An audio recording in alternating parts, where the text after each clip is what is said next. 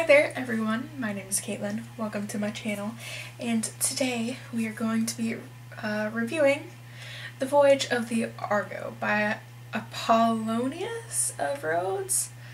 I do not know how to say his name, but anyways, I gave this book a 4 out of 5 stars.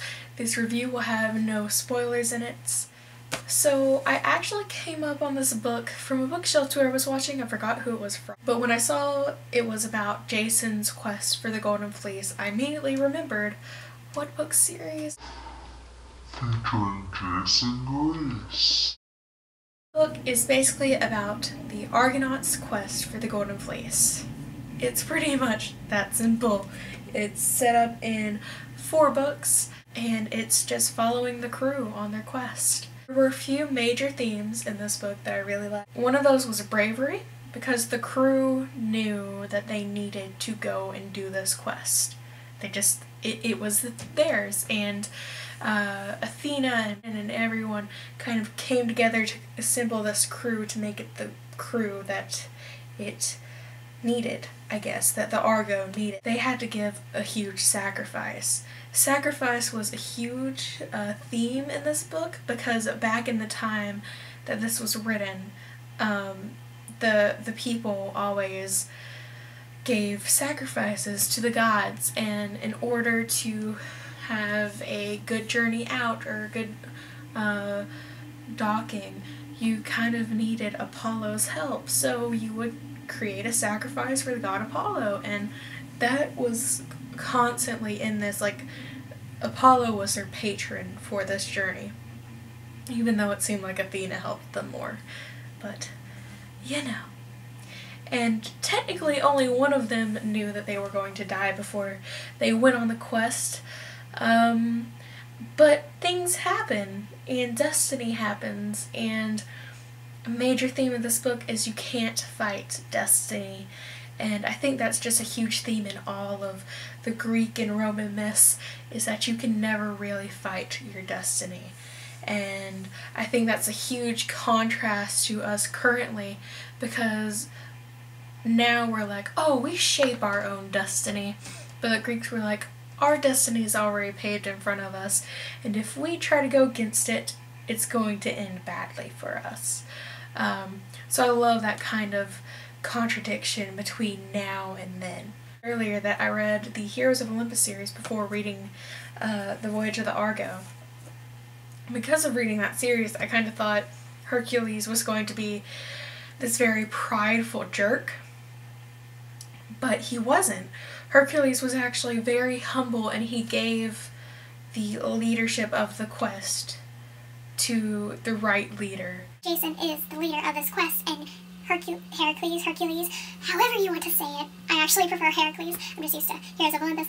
But Heracles is very humble in this book, and he knows that his destiny is not to lead the Argo, but is to fight with the men of the Argo. Interesting thing about this book that's not really normal to us is this is written as it's being spoken as someone is telling you the story.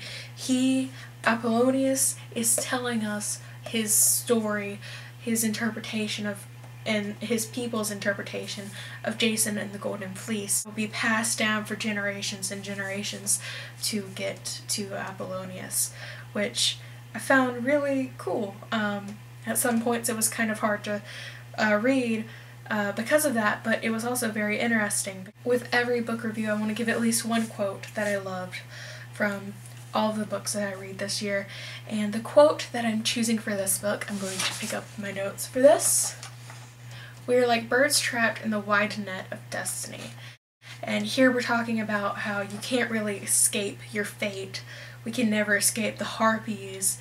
So we have our set path that we should follow, that the universe, the fates have set for us, and if we do not follow what we truly believe in, and we try to change the outcome of something that we've learned that we probably should not have learned, then it will all end badly. And no one can escape their fate, and no one can escape death, and I think that's a major theme in all of Greek and Roman literature.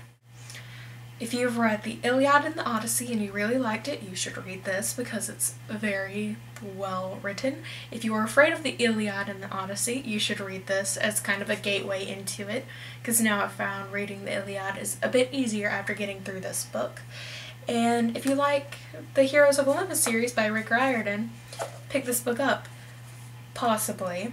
If you want to learn the actual tale of Jason and the Golden Fleece, just know that this reading level is quite a bit higher than that of the Heroes of Olympus. If you take it slow, that's good. This took me about 4 days to get through, and it's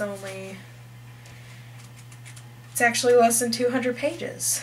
Yeah, it's less than 200 pages of actual text, but it took me 4 days to get through, so it was worth the time that I put into this. So yes, thank you guys so much for watching this kind of rambly review, and I will see you guys next time.